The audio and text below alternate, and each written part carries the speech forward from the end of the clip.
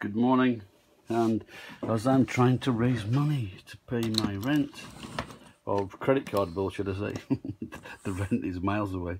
I've got this Aibo from my friend, and unfortunately he told me that the rear legs don't work, you know, so it's like many poor dogs, the rear legs go first, and he gave me the charger and the battery, but also the charger doesn't appear to work either.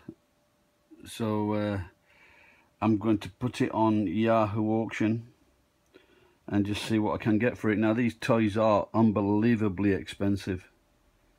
I don't know if it was like 200,000 yen brand new, and I thought, who the bloody hell can afford? Well, he's a dentist and that's why he can afford it, but I think it is quite old.